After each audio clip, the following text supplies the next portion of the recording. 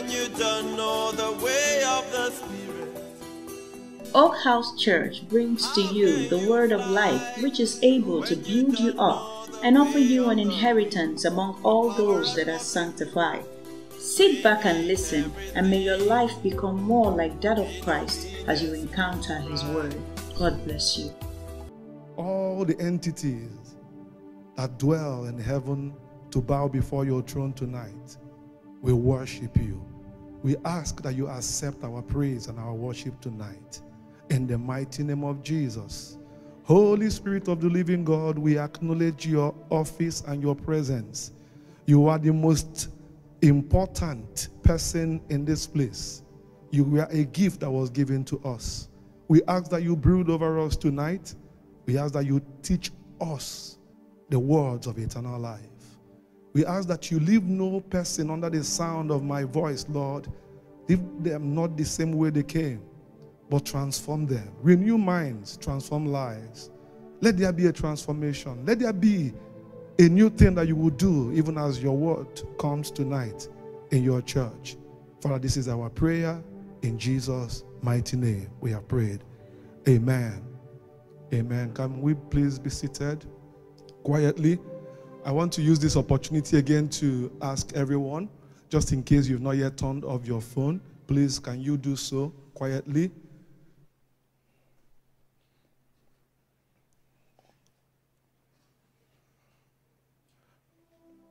Praise God. I bring you greetings from Pastor and Rev. They are not with us tonight. What that means is that we are home alone. But we love our parents. That's why they're not here, just in case you're wondering. So we'll go straight into what we have tonight. So tonight's message, I've titled it, The Wonderful Christian Experience. That's my title for it, The Wonderful Christian Experience. So tonight, my prayer is that the message that we will be hearing, that the Holy Spirit will be giving to us tonight, will touch everyone. You will find something, you will draw something from it tonight. And I pray for that understanding. Okay. I want to believe that anyone who had said yes to Jesus Christ, that means anyone who considers themselves saved, born again, you've answered to that altar call, you believe that Jesus is your Lord, Jesus is your personal Savior. I believe that there are certain experiences that that person who has done so must have. I believe that there are certain experiences. So tonight, we are going to be looking at what those experiences are. And again, I want to believe that there are more to what, the few that we have here. I believe these ones, are the ones that we'll be looking into tonight. And these experiences are what I call the pointers. They are the proof that indeed we have met with Jesus. Okay? So what that means is, anytime any man comes to Christ, right, there must be something that will give. Are you getting me? Something happens. So it's very unfortunate that today you find people who, you ask them, have you given your life to Jesus? Have you made Jesus your Lord and personal Savior? They say yes. Although you can't confront them to tell them, no, you have not. But you know that if indeed this person have met with Jesus, there must be the proof of that. So there is a proof. So Christianity is about Jesus Christ. I mean, this statement that you've just heard now can never be overemphasized. Christianity is about a man called Jesus Christ. We often hear pastors say that. I mean, when you begin to dig deep into the Word of God, you realize that indeed we don't understand how much it is about Jesus Christ. So the importance of this, you can see it throughout the scriptures. Even before the foundations of the earth was laid, the Bible says that God chose us in Christ before the foundation, before Adam was created. So that is why it is not a surprise that, from ages to ages, from generation to generation, men, women, they rise up from time immemorial and they continue to talk about this person we call our Lord and Savior Jesus Christ.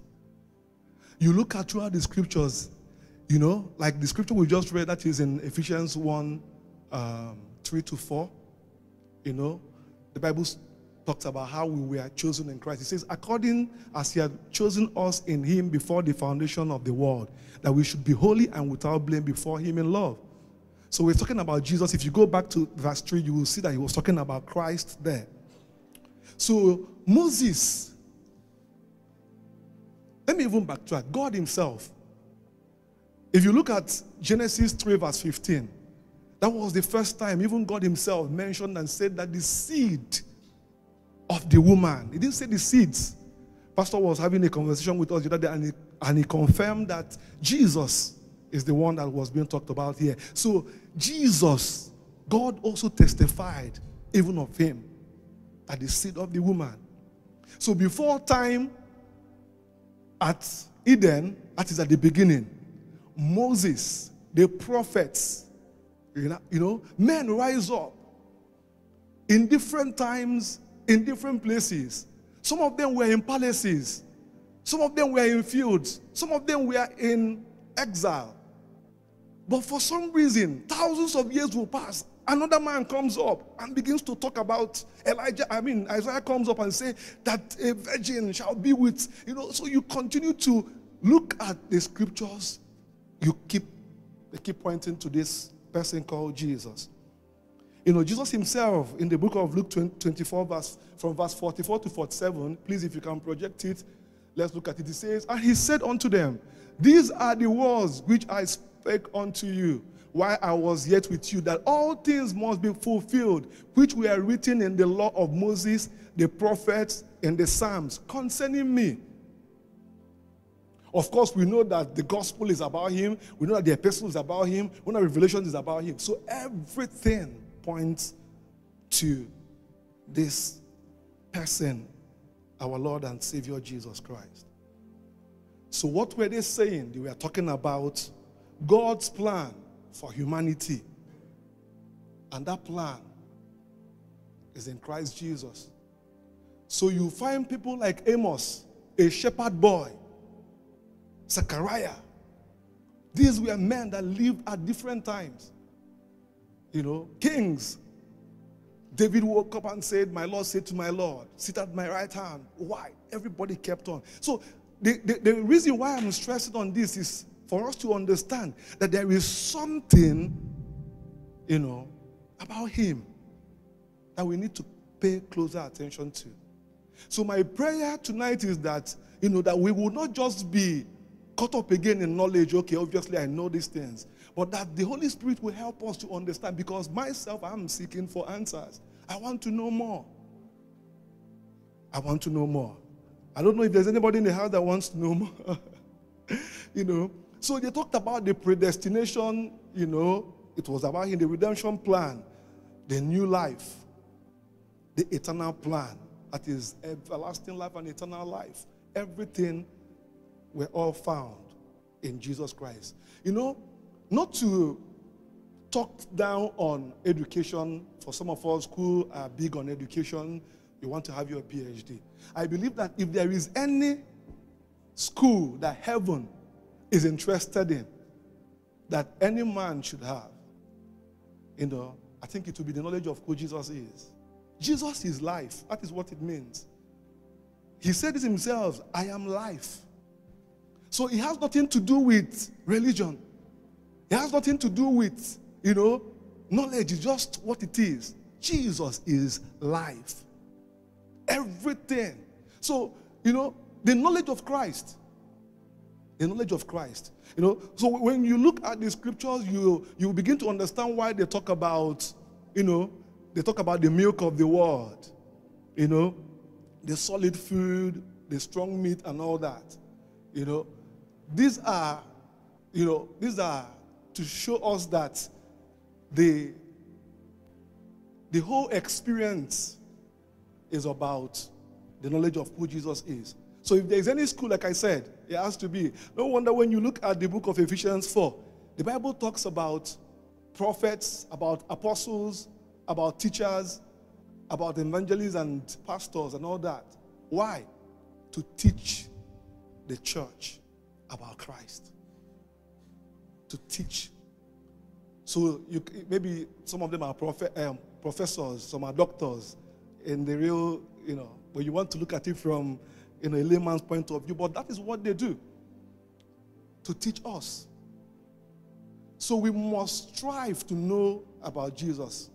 We must enroll, we must seek to know him as if we were in a school, the school of life.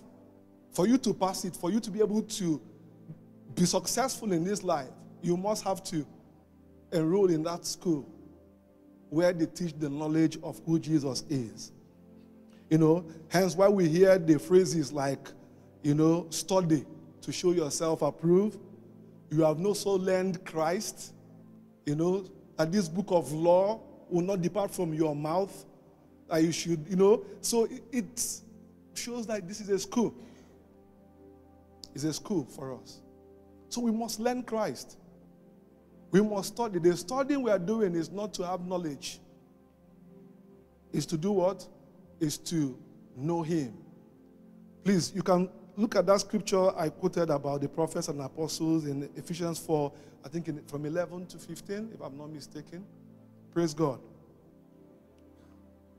So the importance of learning, the importance of knowing about Jesus is not just for head knowledge. The whole purpose is to raise men to be Christ-like. Praise God. To raise men to be Christ-like. That these men will have something in common. They will have the same way of thinking. They will have the same spirit. They will have the same conviction. They will have the same truth. Today truth is relative. One, in the body of Christ, you can even have people talking about two different things as if it's not the same or one person that we are all, we are following. We have one Lord. We are one body. So the importance of going and knowing about Jesus, the reason why we must strive to know about him is so that we can be, we can be like him. So there are not two kinds of Christ. There is only one. And I want to believe that every man that must see his face at the end of the day must be like him. It says that when he shall appear, we shall be as he is, right? He said, as he is, so are we. So there is so much emphasis for us to be like Christ. But do you know the truth of the matter? We have Christians, but we don't have Christ-like people. Right? I can challenge you to say, if you stand there, out there, and if you put an unbeliever, there will not be any difference. Because men cannot see Christ. If men can see Christ, men will come to Christ. That is through us. So the importance of being like Christ and not a Christian, having that sticker, I'm a Christian. I think it was Mahatma Gandhi that said, I like your Christ, but I don't like your Christians. So it was way too different. We must be like Christ. That is the goal. Or rather, that is the goal, yes. So our difference is today that we see our confusion in the body of Christ is due to the lack of knowledge of Christ. So we must have the knowledge of who Jesus is. It can never be overemphasized. Okay? So now, going back to these experiences, everyone or anyone that has come to Jesus, we must have these experiences. It's like a common denominator. And I believe that when we begin to look at it, you understand. Okay? So first of all, the first experience, if you write it down, is the salvation experience. Praise God. The salvation experience. And now, when I talk about the salvation experience, I don't mean somebody who has said, Lord Jesus, come into my life, Lord Jesus, I make you. That's not what I mean. This salvation experience is a wonderful, wonderful thing. That is, if we understand it. You know, why do I think it's wonderful? Please, can you put on 1 Peter 1, 10 to 12? And I will read it, and then we can just, I'm sure you'll agree with me. It says, of which salvation the prophets have inquired and searched diligently, who prophesied of the grace that you should come unto you, searching what or what manner of. Please, can you project NLT if you don't mind? So that we can. Okay. It says, this salvation was something even the prophets wanted to know more about when they prophesied about this gracious salvation prepared for you. They wondered what time or situation the Spirit of Christ within them was talking about when he told them in advance about Christ's suffering and his great joy afterward. 12, please. They were told, I beg your pardon, that their messages were not for themselves, but for you.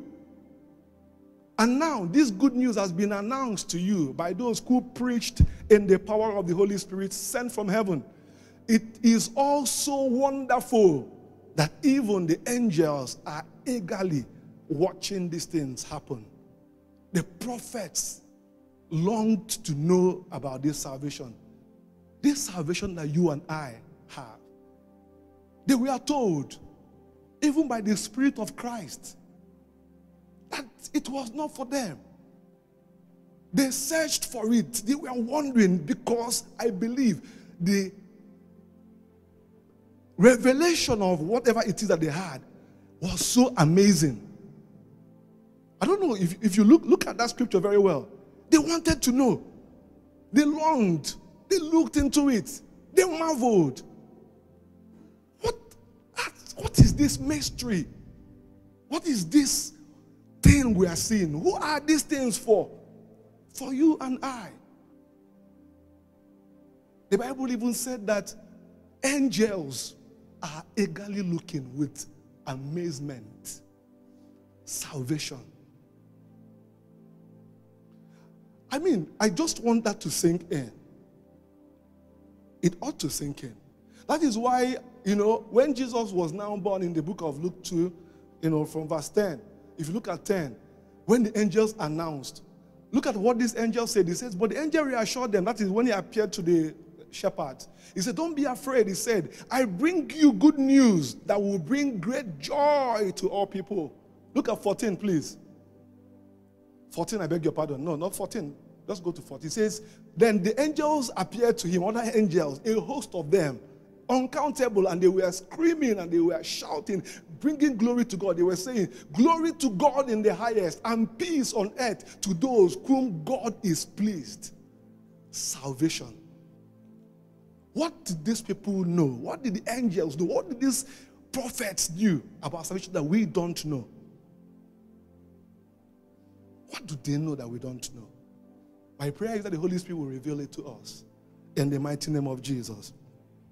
So the salvation experience, okay?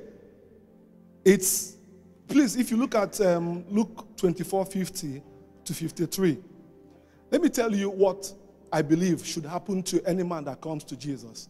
This was after Jesus had spoken to the disciples, those ones that gathered, the disciples, yes? So he was talking to them. He spoke to them about what was written about him, that all these things must be fulfilled. He opened their understanding and they understood the scripture. So I believe that more or less he was preaching to them about himself, right? So he preached to them and then he told them where the Holy Spirit will come and all that. And then, please, 50, and he says, then Jesus led them to Bethany, and lifting his hands to heaven, he blessed them. 51, please. While he was blessing them, he left them and was taken up to heaven. 52. So they worshipped him and then returned to Jerusalem, filled with great joy. 53. And they spent all their time in the temple praising God. Did you have this experience as salvation? Did you see what happened to them? They were so filled with joy. They were praising God. They were worshiping God. They were in the temple always. So you see, there is no way you can come to Jesus and they will still be following you up. You can't have this experience and they will follow you up. They don't. It's impossible. It's impossible. They spent all their time in the temple. Why? Because these men were convicted. There is conviction when a man that has just had the experience is like a madman. People must call you mad because you will act like a madman. You just discovered something. You just discovered something. You must act abnormal. The conviction makes men to not keep quiet. To not keep quiet. You can see another experience in the book of Acts 2, verse 27, please. That conviction says, for Acts 2, 37, I beg your pardon. 37, please. It says, Peter's words pierced their hearts, and they said to him and to the other apostles, brothers, what should we do? What should we do? There is conviction. That conviction is what makes men to act. Imagine, I was reading about Apostle Paul. I think you can see that in Acts 9, 17 to 20. Immediately Apostle Paul encountered salvation. The Bible says that go to 18, please. So when Ananias came to pray for him, okay, it says instantly something like scales fell from Saul's eyes and he regained sight. Then he got up and was baptized. 19, please. Afterwards, he ate some food and regained his strength. Saul stayed with the believers in Damascus for a few days. Then 20. And immediately, he began preaching about Jesus. He began immediately. That must be conviction. You shouldn't wait and say, okay, not that you know. I don't think Apostle Paul knew as much as he later knew. But the point is that conviction is like Jeremiah said, fire locked up in your bones. You just can't keep quiet. Men must know your neighborhood. Oh my God. I remember when it happened to me. My gate man, because I couldn't pray, I would come outside, I would be shouting. Something happened to me. Nobody followed me up. No, with all humility, I'm saying this. Nobody followed me up. Because there must be a conviction. Another one of that salvation experience must be like you saw in that scripture, the joy of salvation. There was joy. There is joy. You know, one of the reasons why you see anybody genuinely that have experienced this salvation, right, experience, you see them, they forgive so easily, right? They are smiling, they are happy, they are joyful. It's an experience. You just want to forgive. In fact, some people will pick up the phone and start calling all the people that they have issues with. I want to tell you I'm forgiving you. I remember my brother, calling me from Canada to tell me he has just given his life and all that. I knew that was what was happening to him because we have not spoken to them in a while, because of some issues we had back then. But immediately, he called me because the thing just makes you light. Burdens are lifted off your shoulders. Something just happens to you. It's a wonder. It's a very wonderful feeling that everybody must have. And this joy radiates. You go to your office, people see you, and they're saying, there's something about you. You see people in your house. Some people will just try to, even to bust your bubble a bit. But because what you've experienced is genuine, you just, maybe even if it's painful, you just cry some more, but you forgive them, because you are basking under the euphoria, this wonderful experience. So there is commitment when you have the salvation experience. You are committed to the kingdom of God. Okay? You saw them in that Luke 24. They were in the temple. They were worshiping. They were there. Again, you can see in Acts 2:42. Can we look at it? After the message of Peter caught their hearts and all that. Can you project Acts 2:42? And all believers, you see what they did? They devoted themselves to the apostles' teachings and to fellowship and to sharing in meal, including the Lord's Prayer, the Lord's Supper, and to prayer. Commitment. If you go and look, you will just see that they were convicted, 3,000 were added, and immediately they were now doing all these things. Devotion. I want to maybe just to prick some consciences here. Some people are still even being casual to come to church. Some people are still even being casual. Yeah, I mean, at times you wake up, you feel, but you know what keeps you going? This experience. It keeps you going, no matter what is happening. And sometimes you are grumpy and all that, but this is real. You know what you encountered. Even when you have made a mistake, and maybe you've made some mistake, most times what pull people back is the conviction. Not because, some people, if you've not had the experience, you can sin. Now, nobody is advocating for sin, but when you've made a mistake, some people just run away, and from there, but some people will make a mistake. The only thing is that, God, I am sorry, but I want to come back. When David made that mistake, he was saying, restore in me the joy of salvation. Do not take your Holy Spirit away from me. That is because there is an experience that is hard. Praise God. So you see that these experiences, if you've had them, you will nod. You will be concurring to what I'm saying, right? But that is just what it is. You must have to have these experiences. It's important. So one of the evidence of this salvation experience, again, is the new life, right? We may not be able to go into all that, but if you look at 2 Corinthians 5:17, what happened is that it says, this means that anyone who belongs to Christ has become a new person. The old life is gone. A new life has begun. It says, all things are passed away. Behold, all things are new. If you look at the NKJV version. So there is something new happened. That old man is gone. Okay? That is why Colossians 3 from verse 1 talks about that you have been raised. If you can quickly please project it. The NLTS. No, I'm talking about Colossians 3:1 now. Okay? It says, if you have been raised with Christ, then seek those things which are above, where Christ is sitting. If you look at NLT, it says, if you have been raised to a new life with Christ. So there is a new life. All things passed away. At salvation, all things passed away. We are raised to a new life because the old life, we died to that life.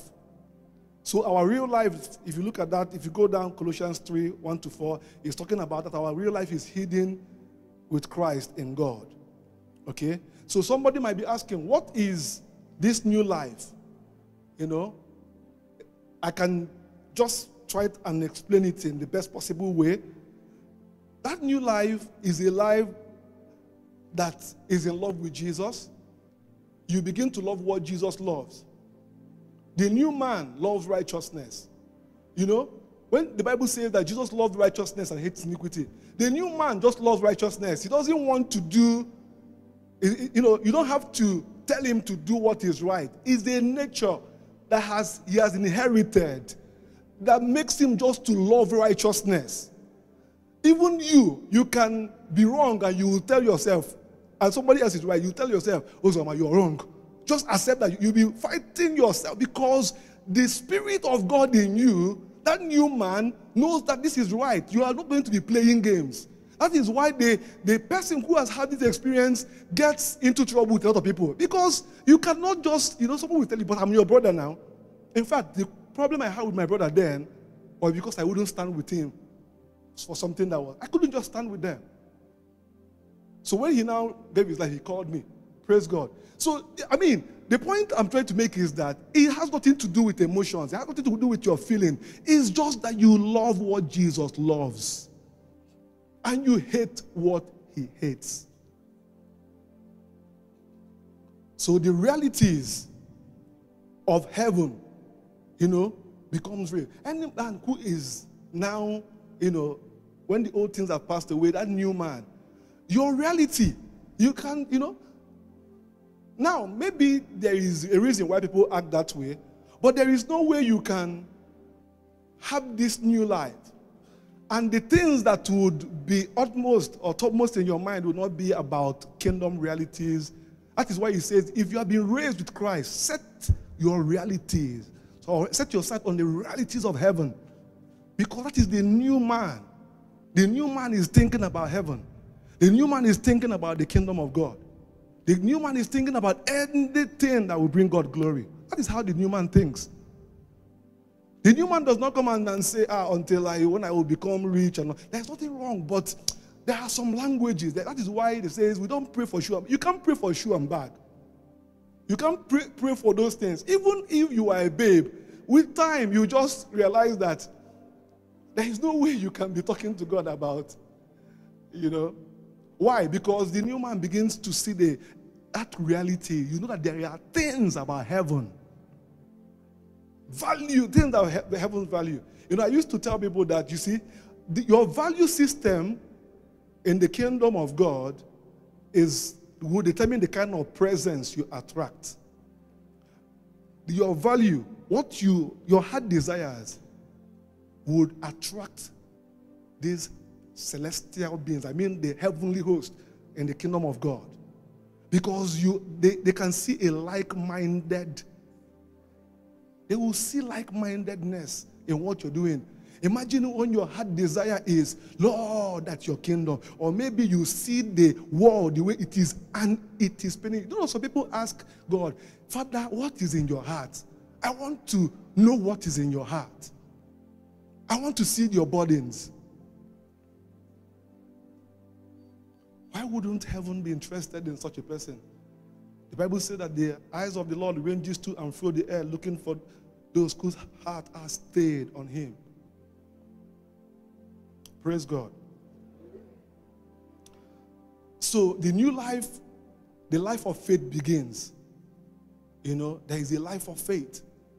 Everything that we do is faith in Christ. Faith in the finished work of, redemption. That is what faith is. And the power in everything is. So that new man is not somebody who depends on the blood of goats and all those things. They depend on the sacrifice that Jesus has made. So it's a life of faith. So that new man is a man of faith. Is a man of faith. That's, when Jesus asks that question, it really points at the importance of faith. He says, when the Son of Man returns, will he find faith on the earth? Because our life will have to be a life of faith. The just shall live. Pastor is very big on faith. The just shall live by faith. So the new man talks differently from the old man. He behaves differently. You don't fight. There are some things you just don't do anymore. There's some things you just don't do. Like the old person used to do. So your desires begins to align with the desires of heaven or the mandate of heaven. Praise God. Can we look at 2 Corinthians 5:18-20? 2 Corinthians 5:18-20, please. It says, okay. 2 Corinthians 5:18-20. And all of this is a gift from God who brought us back to himself through Christ. And God has given us this task of reconciling people to him. Go on. For God was in Christ, listen, reconciling the world to himself, no longer counting people's sin against them. And he gave us now this wonderful message of reconciliation. 20. So we are Christ's ambassador. God is making his appeal through us. We speak for Christ when we plead, come back to God. So this was what God did with Christ, is now doing to us. That's how the new man is. The new man is a man who is into the ministry of reconciliation. You are so how do you put it? You are desperate for souls to come in, because you are now an ambassador. You are, God is begging men, and it's through us. He's pleading that men should come back to God. Come back to God. So that new man, that is your agenda. That is your focus. That is your life. Praise God. Okay. So now we move on to the next experience, which is the Holy Spirit experience. That's the second one. So what we looked at in the new life is the evidence of salvation. If it is genuine, you are now a new person. So at salvation, what occurs at salvation is regeneration, right? God, takes away the old heart, the dead heart, right? And puts a new spirit, his spirit in us, a new spirit, a new heart, and all that, right? So that is why, most times you can be genuinely saved, right? But you have not had the Holy Ghost experience. In that book of Luke, he was telling them, wait until the Holy Spirit will come, right? That was what he was telling them. Wait until the Holy Spirit comes, right? But they still had joy. So you can have the joy of salvation, still you have not had the Holy Ghost experience. That's why he said to them, I know you guys are now here, you're my disciples and all that, but wait, tarry in Jerusalem, until, you can see that, you can see in Luke 24:49, please. It says, now I will send the Holy Spirit just as my Father promised, but stay here in the city until the Holy Spirit comes and fills you with power from heaven. Okay, now go to 52. Just 52 of that scriptures. This is 49. And it says, they worshipped him and they were filled. So they had joy, but yeah, the Holy Spirit, they've not yet experienced him. I don't know if that makes sense. Right? Okay. So, again,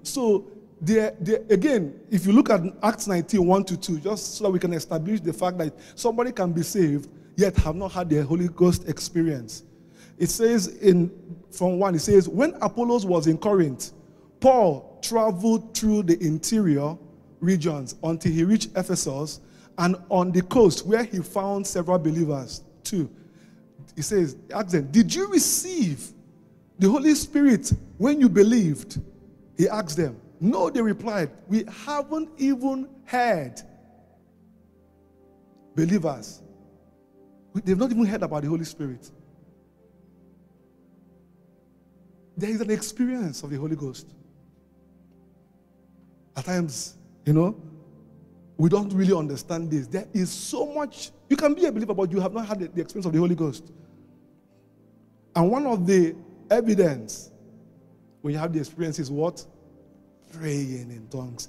Okay, now, if we can look at verse 6, please go to 6 of that scripture. It says, then when Paul laid his hands on them, the Holy Ghost came on them, and they did what? They spoke in other tongues and prophesied. Evidence of the Holy Ghost. So they were believers. They were believers. So another experience, another evidence is, you can find out in Galatians 5:22, right? So these are the fruit of the Holy Ghost. The evidence is that you must have joy. You must have peace. You must have love. You must have patience. You must have kindness. You must have goodness. We know all these things, but I don't think we all have all of them. 1 faithfulness, gentleness, self-control. If I step on your toes now, some people, they go change them for you, right? So we shouldn't be like 23 says, right? Sorry, go down to 26, I beg your pardon.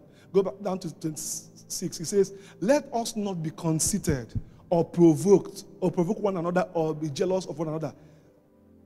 At times you find this thing more than the first one we just listed, the joy, the peace. You find this thing more, jealousy, conceit, this, all those things. But that would not be your story after tonight in the mighty name of Jesus.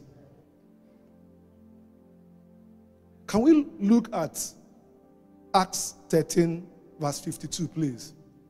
So that I want us to differentiate the fact that joy, you can have joy and Holy Ghost separately. It says, and the believers were filled with what?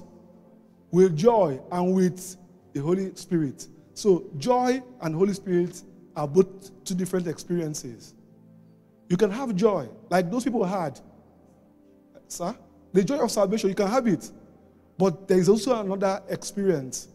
That is the experience of the Holy Spirit. Praise God. So the evidence, you pray. Let me, challenge some of us.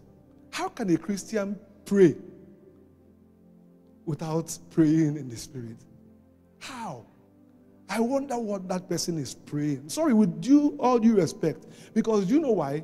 Because you can't even tarry in His presence.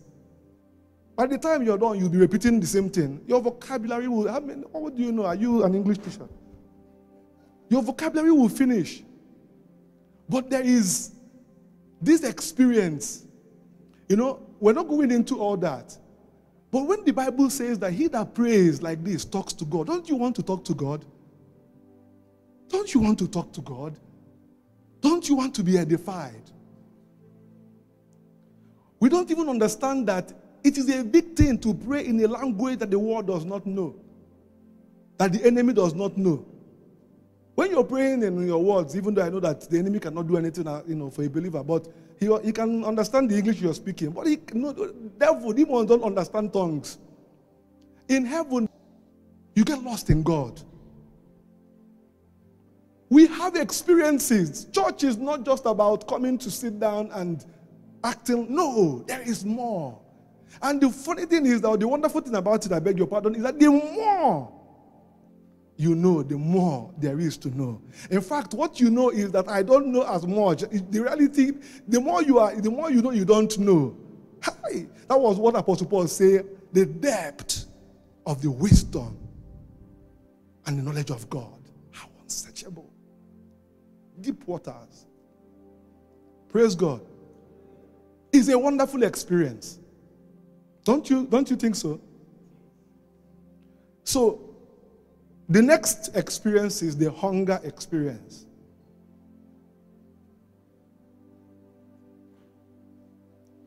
Matthew 5:6 talks about those who hunger and thirst for righteousness. 1 Peter, please can you project 1 Peter 2:1-2? Wherefore, laying aside all malice and guile and all guile and hypocrisies and envies and all evil speaking too, as newborn babes, do what? Desire the sincere milk of the word, that you may grow thereby. Hunger. Those who hunger and thirst, they will be satisfied, right? They will be, right? And then it says desire. Some scripture says crave. Haven't you heard the word, I am craving for something? The hunger experience. If you don't have hunger, right? Something is sincere. You must have hunger. Hunger is part of it. You will desire. That songwriter said, the more I know you, the more I want to know you. There is a hunger. Those songs we minister with, he says, oh God, I want to know you, that I may know. It is a hunger. There must be hunger. And if you look at that verse 1, it says, You must lay aside. So there is no way you will have all these things in verse 1 and you have hunger. No. 2 landlords cannot stay in one house. It says, laying aside malice, all guile, all hypocrisy. Now, as newborn babes, these are the old man. The old man needs to go for hunger to come in. So there must be hunger. Do you have hunger for God? There are some kind of prayers you pray when you have hunger. So we crave the pure spiritual milk. It calls it the word. Why? So that we can grow. But after the milk, it graduates, right? It graduates to what? Solid food. Can you look at Hebrews 5:12-14, please? Quickly. It says, you have been believers for so long now that you ought to be teaching others. Instead, you need someone to teach you again the basic things about God's word. You are like babes who need milk and cannot eat solid food. For someone who lives on milk is still an infant and doesn't know how to do what is right. 14. Solid food is for those who are mature, who through training have the skill to recognize the difference between right and wrong. You see why you cannot stay on milk? So at times, there is a time comes you are weaned off milk, or you wean yourself off milk naturally, and you begin to crave for solid food, for maturity. So you see, if there is no hunger, you won't crave for milk, you won't crave. So there is a time when a person is meant to grow. But, babies are hungry. That is why the only time, if you have a baby now, it's hunger. You put your mouth like this, you do like this. You put your hand like this, you do like this. Hunger. He wants to grow. And all that. And at a time, I'm sure there was a time my son began to reject that solution, that milk. He wanted something thick, as in to satisfy him. So that is how it must be. As new babes, you grow. You grow. You must get hungry for these things, for solid food. So those who do not have hunger, the danger is that they continue to be babies. But the babies we're talking about here is not a child. They're the babies that continues to cause problems in the church. That is the disadvantage. They cause problems. They cannot discern. They are the ones that continue to ask for prayers. More things, they would no growth. And you still aren't ready. 3, for you are still controlled by your sinful nature. You are jealous of one another. You quarrel with each other. Doesn't that prove you are controlled by your sinful nature? Aren't you living like people of the world? So at times, somebody who stays on milk for so long can even be acting like their old person. Because Paul was writing to Christians here. So it's important for us to desire solid food. So when men stay so much on milk, envy, all those things are still there. So what is the evidence that you are hungry? Right? You'll be studying your word. Right? You'll be studying the word of God. That's the evidence. You will have a healthy study life. You have a very healthy study life. You would, because you want to grow. You want to be able to discern between right and wrong, between good and evil. Right? So you can rightly divide the word of truth. Right? The evidence is the maturity, the way you handle things. They give you an assignment to do, a work to do. A mature person will handle it because they know that they are doing it for what? The king. They're not doing it for eye service. They're not doing it for anybody. You just do it for king. And you want to do it acceptably. So that's the evidence. Because you must grow and all that, right? So again, obviously, you must be able to teach. After a while, you begin to teach people. He said to them, why are you still having to be taught when you ought to be teachers? Hebrews 5, 1 Corinthians 3. And by the way, if you want to show whether you are hungry, burial is coming up, right? Everybody will turn up for burial. Yeah, am I? So, burial is 7th. 7th, right? Oh, okay, on the 8th. So, everybody, you show you're hungry. Okay, some of them are now showing that they're not hungry. Okay, I can praise God.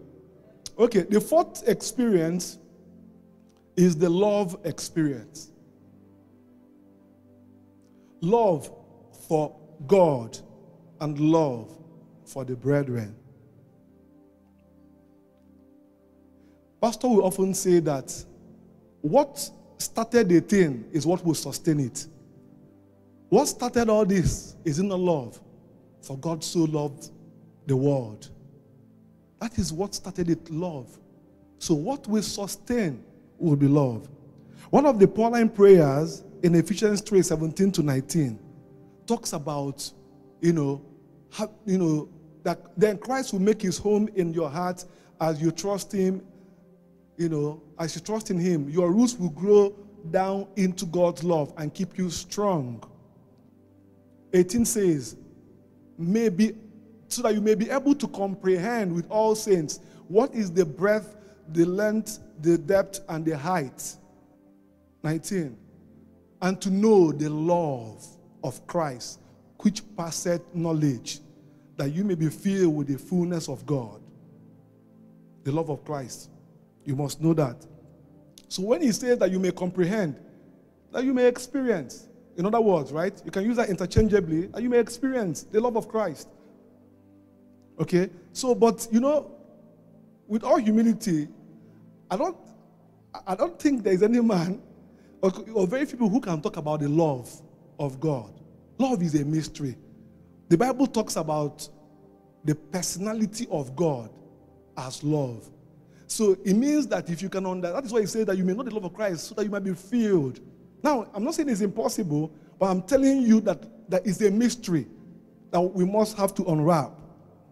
Praise God. So when you look at 1 Corinthians 13, 1-13, you realize that there are some things that when you do them, it doesn't mean that you have love. Right? How can you move mountain with faith? How can you give up your body to be burnt? How can you give up all your goods to feed the poor and to do all that? And you can still do that without love. Well, our language of that, when you do that means you love somebody, right? But you can still do those things without love. So love is a mystery. Love is a mystery. Somebody can give up themselves to be burnt and all that for another, but it still doesn't mean that you have love. The greatest commandment, the Bible says, is to love God and to love your neighbor, right? But it is important for us to know that for any man to be able to love God and to love one another or to love the brethren, you must first understand the love that came from him first. You can't give what you don't have, right? So let's look at 1 Corinthians 3, verse 16, please. 1 John 3, verse 16. John talks a lot about love. He says, hereby perceive we the love of God, because can you please put NLT? We know what real love is because Jesus gave up his life for us. So we also ought to give up what? Our lives for our brothers and sisters.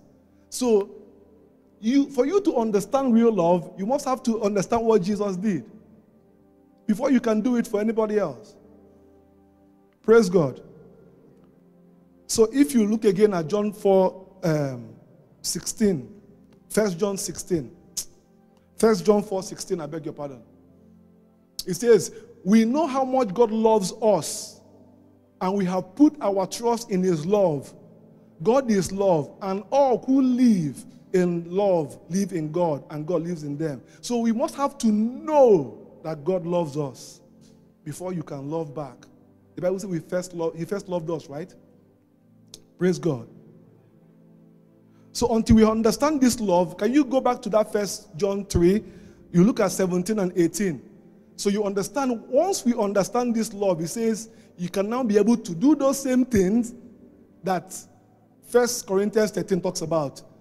No. Go back to 17. 1 John 3:17. It says, if someone has enough money to live well and sees a brother or sister in need but shows no compassion, how can God's love be in that person? 18.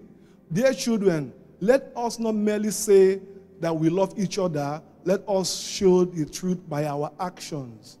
So, but first of all, 16 came for us to know what real love is before you can now start showing love. So we must have to understand. You know, at times, because we don't understand this love, somebody might make a mistake or sin against God, you know, and they can't even forgive themselves. But God has already forgiven you. Right? Why? Because you don't know his love. Of course, we know that we're not talking that you should go and sin and because God loves you. No, we're not saying that. But the point is that if you understand his love, you will know that once you have already said, God, forgive me and all that, he forgives you. But some people would want to, you know, put on sackcloth, throw all those things and mourn. It's as if God even wants to now beg them to say, okay, don't worry. You know, you don't understand the love of God. You cannot love even God. You cannot love, you know, your neighbor. So, Jesus continued to reemphasize about love for one another. If you look at John 15:12, John 15:12, just John 15:12, he says, this is my commandment, love each other in the same way I loved you. Please, can you put 17 again? Just 17 of that same scripture. This is my command, love each other. 1 John 3:22, this is my commandment, love each other.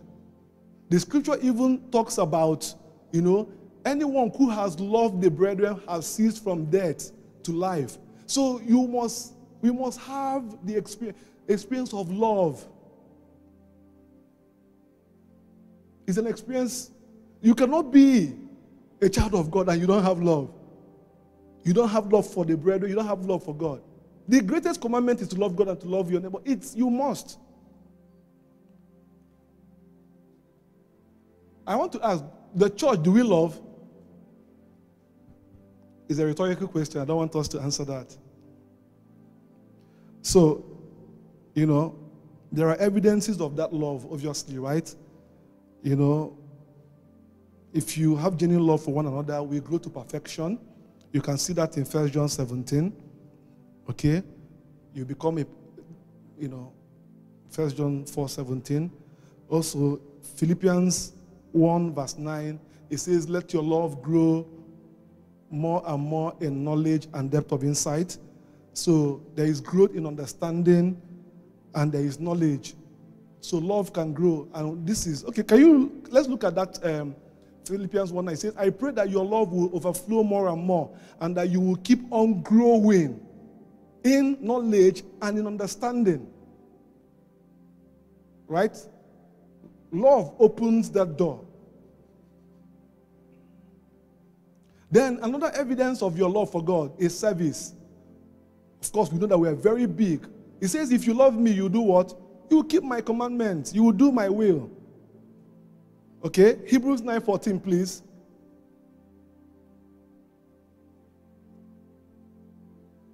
It says, just think how much more the blood of Christ will purify our consciences from sinful deeds, so that we can worship the living God. For by the power of the eternal Spirit, Christ offered himself to God as a perfect sacrifice for our sins. Can you go on, please? I beg your pardon. Hebrews 9:14. Yeah, I don't know why I missed it, but it was talking about the services there. Okay, just think how much more the blood of Christ will purify our consciences from sinful deeds so that you can worship the living God. Okay, I think some scripture says you can serve the living God. I think maybe that's where I'm missing it. Right? You can worship the living God. All right, we'll just move on. Then again, you look at Luke 1, 73 to 74, it talks about service to God. So one of the evidence that you love God is to serve him. Also talked about we will serve here in time, we will continue to serve in eternity. Even in the book of Revelations, right? The Bible says, and they serve God day and night. The service continues. So the evidence of your love, you must serve. So, these are the things that what we're talking about are not things that somebody will have to cajole you to do. Is what happens when a man genuinely comes to Jesus. You want to serve him. Imagine you are saved, you are full of the Holy Spirit, and then all you are doing is to pursue, to get money. There is no way. Something in you knows that service is required. Service is important. You just want to serve and to serve and to serve and to serve and to serve. The service now is not for you to serve so that somebody can see you. No. It's just that service, it burns out of what you've received as salvation. You want to serve God. I often say that if this is me now. I often say that I want to appear before God and I will say to him that if I lived 100% in terms of percentage now, I want to say that 90% I lived for you. If I live 100 years, I want to say to him, Lord, I didn't do anything. But you see, the little I was able to do, 80 years of my life. Look at people like Anna. People that gave their life to serve, to service. They didn't do anything. Why did they do it?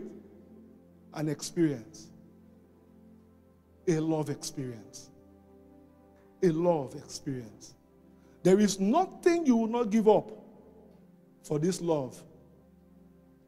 When you understand it, you will serve God. And then, if you look at that Philippians 1 verse 10, please, can you go back to Philippians 1 verse 10? It says, now, after your love will grow, overflow and then grow into knowledge and understanding and all that, it says, for I want you to understand what really matters so that you may live pure and blameless lives until the day of Christ's return. You see what love can do. Right? Right? If your love overflows, knowledge, understanding, and pure and blameless lives. That is what Paul was trying to tell them from that night. I want you to understand what really matters. Love matters. Love really matters. It will make you to live pure and blameless life. We must have love. You must ask God. So these are the things that, when you're wearing it, it's just for you to pray and know the experiences you're having, the ones, and then you talk to God about it. And then finally, I think the last on our list is the death experience. I know when we talk about death now, a lot of us might think, physical death. No. We're talking about the death experience is death to sin. Right? Death to the flesh. Death to the world. You cannot be in Christ and you will not die to these things. You must die. You must die to them. Okay, let's look at sin first. Romans 6:10-11. Please, can you project it? Romans 6:10-11. It says, when he died once to break the power of sin. But now that he lives for the glory of God. So you should also consider yourselves to be dead to the power of sin. And what? Alive to God through Christ. Please, can you project Galatians 6:14? Galatians 6:14 in NLT, yes. It says, that is the word. It says, as for me, may I never boast about anything except the cross of our Lord Jesus Christ. So the question is that, do you boast about your money? Do you boast about your car? Do you boast about your career, your qualification? You know, Apostle Paul said, may I never boast except what? For the cross of our Lord Jesus Christ. Because of that cross, my interest in this world has been crucified. And the world's interest in me has also what? Died. It must happen. You must have that experience. So if you are still thinking, when I grow up, the prayer is, don't worry, when I arrive. No, there is nothing wrong in being successful. But as the death is occurring, what you'll be saying is that, hey, when I will see Jesus, I want to be able to show him my marks. I have your marks on my body. I want to be able to tell him, Lord, you know, I looked forward to this day. We must be crucified to this world. And what is even more, the world is passing away. Quickly, more than we realize, it's passing away. In fact, the death experience is making us to lose so much interest that at times you can even be afraid to be like, my God, I don't even have any ambition again in this world. It will come to that. It will come to that. I mean, it's not trying to be noble. No, it's just an occurrence. I mean, Jesus was saying to them, cry out for eternal life. Everything that these men, why would fishermen come? Why would an apostle with all his qualifications, why would men just come? Immediately they come, they abandon their lives and start pursuing. And as they're going, they were dying. They were dying. They were dying. And then lastly, let's look at the flesh. Romans 8:12-13. So we looked at death to sin, death to the world, and death to flesh. So Romans 8:12, it says, therefore, dear brothers and sisters, you have no obligation to do what your sinful nature urges you to do. For if you live by the dictates, you will die. But if through the power of the Spirit you will put to death the deeds of the sinful nature, you will live. So the flesh, some scriptures will use the word flesh. So there must be death. You know, that thing that your body always wants to do.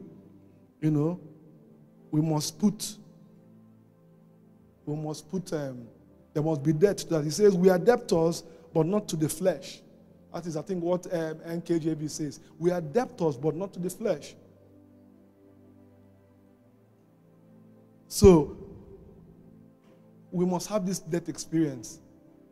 We must have.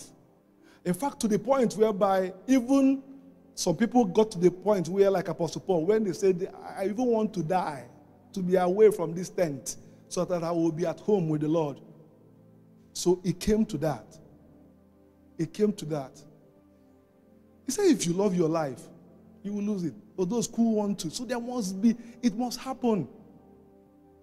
In fact, one of the things you try to do every morning is to check your taste board. What do you still find palatable about this world? You know, you still, you wake up in the morning, check where your mind is. You go, when you are going through, when there is no money in your pocket, you check again to know the level of the debt that is occurring in you. But there must be death. Death is a separation from the world. Death is a yielded life to the Spirit of God. To bring our body into, can you please project NIV, 1 Corinthians 9:27. Please, NIV, 1 Corinthians 9:27. So that you can see what Apostle Paul did. He says, no, I beat my body and make it my slave, so that after I have preached to others, I myself will not be disqualified for prayer, maybe for pride or whatever. But he says that language is strong. I beat my body. Oh, some of us pamper our body. One small thing, yeah. But that will not be our portion after tonight in Jesus' mighty name. So the evidence of that is that you're looking forward to his appearing. You must look. It's a natural thing. I searched the scriptures and I realized that these things was very, very prevalent all over the scriptures. It was littered through the scriptures. Hebrews 9:28. Quickly, can you project it? You would see. I will try and read all the scriptures. Hebrews 9:28, if you can be fast. So Christ was sacrificed once to take away the sins of many, and he will appear a second time, not to bear sin, but to bring salvation to those who are waiting for him. Please, NLT. Those who are eagerly waiting for him. If you look at this in NLT. Then Philippians 3:20-21. At the mouth of two, my word shall be established. It says, but we are citizens of heaven, right? Where the Lord Jesus Christ lives. And we are eagerly what? Waiting for him to return. As you see the word eagerly. They are there for a purpose. There must be eagerness. There must be eagerness to see Jesus. Then 2 Timothy 4:8.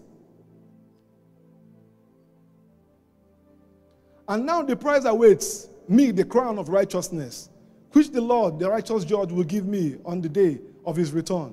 And the prize is not just for me, but for what? For all who are eagerly looking forward to his appearing. Jesus will only appear to those who are eagerly. So, but when the world is still tugging at you, tugging so much at you, you won't be eager. You will only talk about it. You will only deceive yourself and pretend. But every day, if you go up, you will see where Apostle Paul was talking in verse 6. He says, my life has already been poured out as an offering.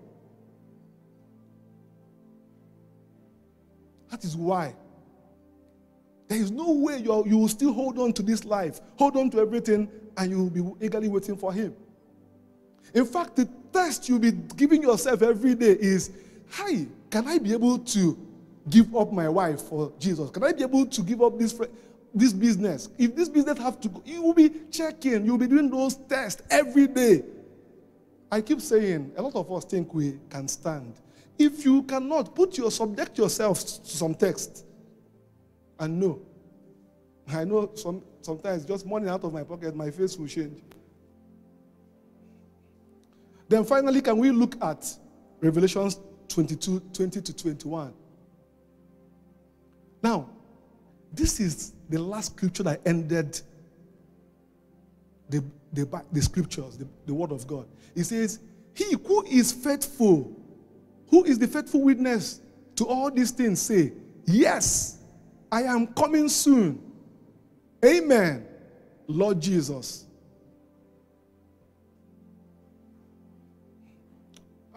It says, amen, come. I think it says, he who is faithful witness to all these things says, yes, I am coming soon. Amen, come, Lord Jesus. Exclamation mark. We are screaming for his return. Death makes you do that. Death to this world will make you do that because there is nothing else. What are you waiting for? What are you looking for? Are you still trying to be the next, all those things? Because death is occurring. You find people crying out. Hebrews 11 talks about those who the Bible said the world was not worthy of them.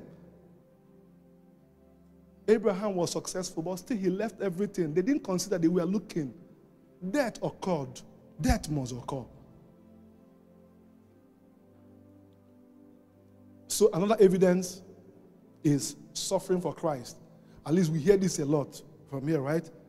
Suffering, if we are to understand suffering, you realize that most of us will see it as a badge of honor. Because suffering, anytime you see suffering mentioned in the scripture, what comes next? Glory. Anytime you see suffering, the next thing is glory. But we don't. So death is what will only make a man to suffer.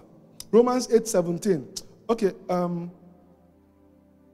Romans 8:17, we can look at that. It says, and since we are children, we are his heirs. In fact, together with Christ, we are heirs of God's glory. But if you are to share his glory, we must also what? Share his suffering. 1 Peter 4, 12 to 13, please, quickly. 1 Peter 4, 12 to 13. So then, since Christ suffered physical pain, you must arm yourselves with the same attitude he had and be ready. Why did he change it? Dear friends, don't be surprised at the fiery, trials you are going through if something strange were happening to you. 13. Instead, be very glad for these trials. Make you partners with Christ in his suffering, so that you would have the wonderful joy of seeing his what? Glory when it is revealed to all the world. 1 Peter 5, 1, next chapter. It says, and now a word to you who are elders in the churches. I too am an elder and a witness to the suffering of Christ, and I too will share in what? In his glory. And it goes on. Luke 24, 26, it goes on. It goes on. In fact, Apostle Paul understood suffering so much that he prayed for suffering. He says, that I may know and share in the fellowship of his suffering. Praise God. It's an evidence of that death. So the reason why maybe when we hear about suffering we don't want, maybe it's because we have not yet died. Maybe that death has not occurred in those areas, right? Maybe. So, in conclusion, why do we call this a wonderful experience? Why do we call it some of these things that we've learned? Why do we call it a wonderful experience, even though death must occur, suffering and all that? Why? Because this is how men are raised in the stature of Christ. Until men can see Christ, no person will walk through that pearly gate that does not look like Christ. No man can walk if Christ. That is why you hear Apostle Paul says, my children in whom I travail yet again in place of prayer until Christ is formed in you. Until you hear, to conform men to the image of Christ. Christ in you, the hope of glory. You have not yet so learned Christ to have the mind of Christ. Men must see Christ. Men must see Christ. For men to come into the kingdom, something must be different. You can't be giving them what they already have. You can't, you're the same thing with them. In fact, some of them even think that they're better off. But there is something. That is why I said that the Holy Spirit will help us to open and part the veil so that we can see. We can see. I often say to people, if you see Jesus, I've not seen him, of course, obviously, but I know that Jesus has an impeccable character. He will be the most sweetest person to be with. He will be the most kindest person to be with. He will be the most generous person, the most gentle person to be with, the most self-controlled person to be with. Even that alone makes me to want to be like that. I want to be self-controlled like you. I want to be as gentle like you. The story that amazes me, when Jesus met that woman by the well, woman of Samaria, the Samaritans, right? They don't talk to Jews. Or rather, the Jews don't talk to them. Not the Samaritans don't. So, because the Jews look down on them. So, when that woman came and saw Jesus by the well, not expecting Jesus to talk, and he says, give me water. So, for her to even talk to her, let alone ask her to give me water. For you to understand how they see the Samaritans, have you ever heard about the story of the Good Samaritan? It said the Levite came and passed, the priest came, but a Samaritan. So the woman was. And look at that conversation. There was never any time you could have noticed that that woman has been married for 5 times. What would you have called that woman if he was in our church? Married 5 times. He said to that woman, daughter, is there nobody here to condemn you? He said, nobody. He said, neither do I.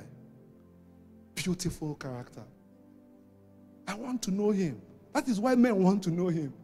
That is why prophets want to know who they are talking about. That is why the whole of creation is talking about him. Not just about his character, but what he did for humanity. He just did not forgive us and said, you know what, I've forgiven you, I've paid the price, we'll go. He said, come and be joint heirs with me. I'm going to prepare a place for you. So where I will be. Who does that? The love of God. Christ is everything. Christ is life. The Bible says his loving kindness is better than life. Praise God. Praise God. So what are the 4 things? Experiences, anybody?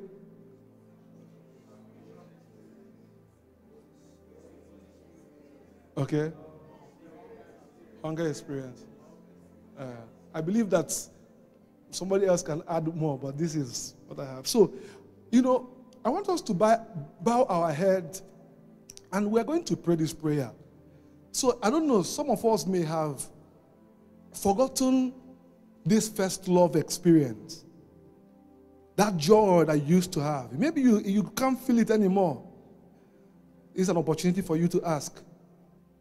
Maybe you don't feel the burden of Christ. Maybe this is an opportunity. That love for God and for brethren. In fact, you don't even know what it is to love somebody the way you love yourself.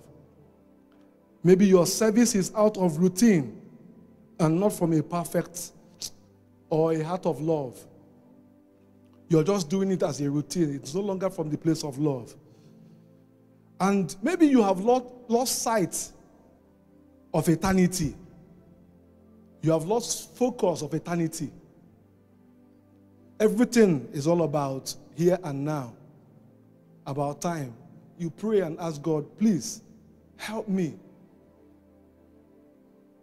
Help me. Help me. We are nearing the end of time. We are nearing the end. This is the time for us to make sure that we put our house in order. Just think about it. When was the last time you thought about eternity and I want to be there? When was the last time you were doing things for God and it was not out of service, it was not out of routine, but of love? Oh, Lord, that I love you so much. And you're doing it and you are sweeping and you're telling God, I love you so much. When was the last time? Do you still have that burden that you used to have before? No burden. Okay, let me just come to church. Okay, tick. I've attended. And you check that out. Father, this is our prayer tonight. This is our prayer. Holy Spirit, brood over men, brood over your church. Let these things that we have listed, Lord, let it come back. The joy of salvation, we want to experience it again. We want to love. We want to love you. We want to love our neighbor. We just want to love. Help us to understand this, what love is, and give us the ability to love. Father, this is our prayer. We worship and we honor you. In the mighty name of Jesus. I don't know if there's anybody that perhaps you are not yet saved, you've not yet come to the knowledge of who Jesus is, and you want to begin a walk. I tell you, that experience is a beautiful experience, the salvation experience. Oh, you will feel burdens, load lifted off you, the joy of salvation. So if there's anybody like that, in the next few minutes, let's just indicate and then we can make genuinely.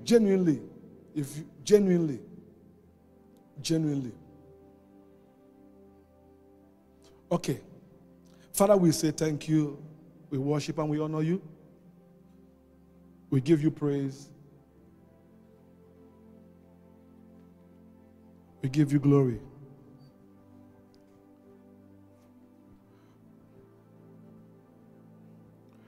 We say thank you for your body, We say thank you for your blood, the bread and the wine you've given to us. And so, Lord, we ask that as we partake of the table tonight, Lord, let there be that transformation within us. If your body flows in us, if your body, when we eat it within us, there must be a difference. There must be a transformation. There must be a change. If anybody is sick when they eat tonight, Lord, let them be healed. And Father, Lord, we say thank you. We worship and we honor you. In Jesus' mighty name.